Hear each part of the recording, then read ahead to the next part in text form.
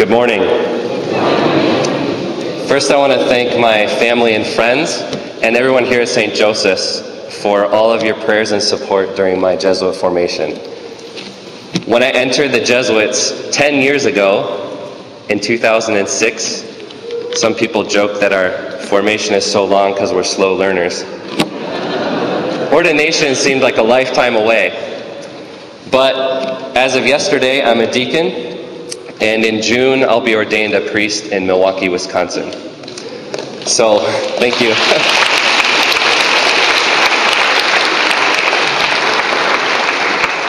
As the saying goes, it takes a village.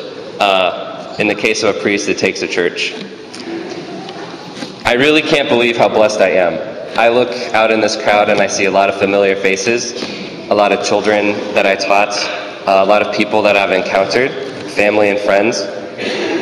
And I just want to thank God for each and every one of you and everything you've done. Every prayer, every kindness, every gift, every dinner out. It's a good thing I have a big cincture. Every treat, every greeting, and everything else you've done for me, thank you from the bottom of my heart. Second, I want to give you my first homily. The weak, the oppressed, the orphan, the widow, the lowly. Our first reading tells us God has no favorites, but he hears the prayers of these people in particular. People that our own world today reject as losers, as bums, as trash to be thrown out. Our culture tells us we have to be strong. We have to be free to do what we want. We have to be our own person, self-sufficient. And we have to look out for number one, me, myself. Yet if the prayer of these poor people pierces the clouds, then they must have something to teach us about our relationship with God. What might that be? I would say the importance of humility, of emptiness, of having room in our lives for God. The one thing all these poor people have in common is that life, in ways beyond their own power, has taken something away from them. Power and strength, freedom, family, spouse, status, livelihood. A great emptiness has been forced into their life. And where life has a void, we have a need, and God wants to fill that. How many of us are guilty of treating God like Superman, calling on him and praying only when we need him? He's the repairman of our lives, someone we really only go to or think about or pray to when there's a noticeable problem in our life. God wants badly to fulfill all of those needs, every desire, whether it is a catastrophic disaster or just a small want. However, he wants a much deeper relationship than just being our Mr. Fix-It. He wants to be our everything. If we only turn to God in our serious need, what is our relationship with him when things are going really well, or when everything's just kind of okay? Do we forget about him and kind of pat ourselves on the back at how good we're doing and all of our success and our own strength? The weak. We are all weak. We did not create ourselves. We didn't give ourselves breath. The oppressed. We are all oppressed by sin. The orphan. We're not orphans only because Jesus gave us his father and his mother to be ours. The widow. Because of Jesus, we are never without the love and support of God.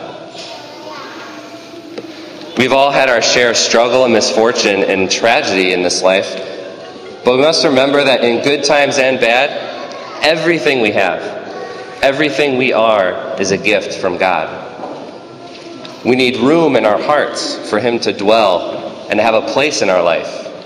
And not just when life's troubles tear something out and leave a gaping hole. So how do we keep room in our hearts that's open to God constantly, and not just when we need him?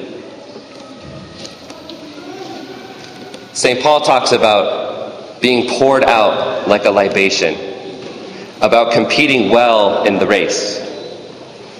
What he's saying is that when we live our faith, it empties us as much as it fills us. Just like the winner of a race is exhausted from competing, but is fulfilled in being victorious. Being a Christian means living like Jesus, loving and serving, and pouring himself out as an offering. This is what we see on the cross when his heart was pierced by the spear and poured out for us.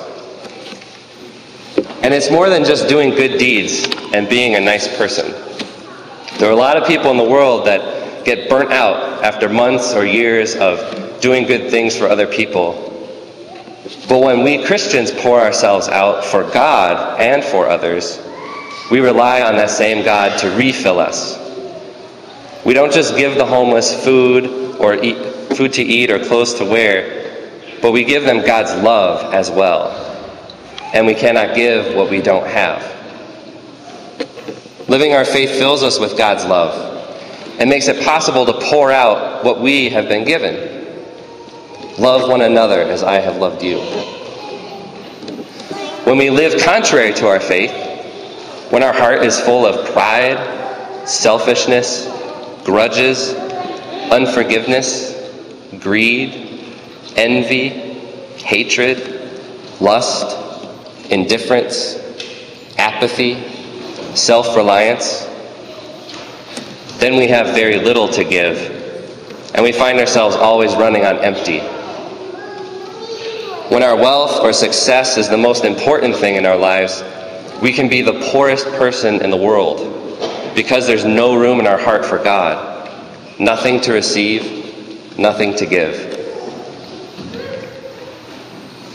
The key, then, to living the Christian life, to having room in our heart for God, is recognizing our constant need for him. If we're going to be loving people, we need love. And love requires humility.